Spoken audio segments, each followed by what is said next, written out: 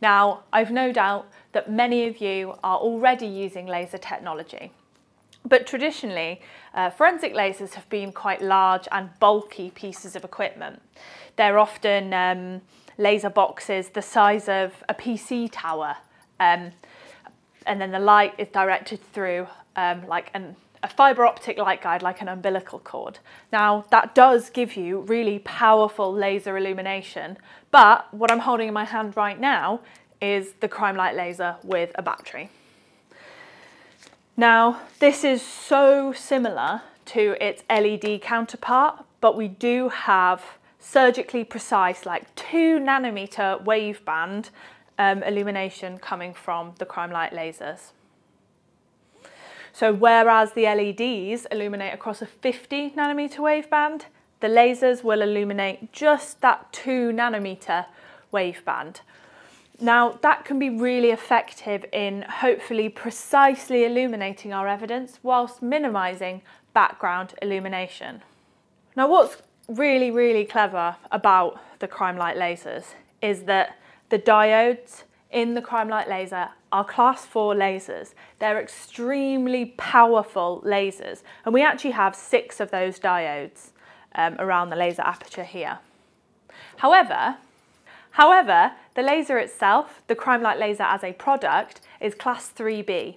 Now, that's because of the extensive safety features that we have implemented that mean that we still get that really powerful intensity of a class 4 laser, but with that safety and peace of mind of a class 3B laser. Now, in terms of safety features, the most obvious one is a physical bypass plug just at the base of the Crime-lite laser that must be inserted in order to power the laser and fire it. Under the front of the Crime-lite laser, we have a physical shutter that will physically open and close a manual block in front of the laser diodes. The laser is fired by pressing down this trigger under the front here. When the trigger is released, however, the laser will turn off. Now, we can and do provide a means of overriding this for a laboratory environment. The laser can be physically depressed using an accessory for more laboratory-based searching. And finally, in order to use the laser, there is a passcode in the screen of the laser that must be entered before we can fire it. So just over here, we can see an area of semen staining on this brightly patterned surface. Now, using the laser, we're able to exactly illuminate where the body fluid is fluorescing. And then if I move a little bit further up, we can see the difference that is achieved on a white background.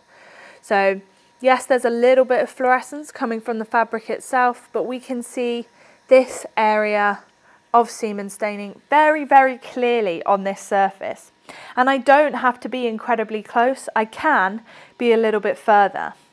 But we can see just how intense that illumination is on this surface just here. So just here we have a contaminated footwear mark. Now, the fluorescence coming from this is incredibly strong, and we've used the laser to induce the fluorescence in this surface, but it's very clear, this footwear mark just here. On this wall, we can see an incredible amount of finger marks. So if I just concentrate maybe on this area, we can even, in this one in particular, see pretty significant ridge detail and ridge clarity in that mark. But this is due to contamination on the fingerprint. So on the hand of the person that deposited the fingerprint, there was contamination. Now, whether that's foodstuffs, cleaning products, cosmetics, think about how often you encounter those contaminants and how often your fingerprint probably is contaminated. And we can use the very powerful laser illumination to try and maximise the signal that we get back from that contamination and minimise any interfering fluorescence from this painted surface that we have here.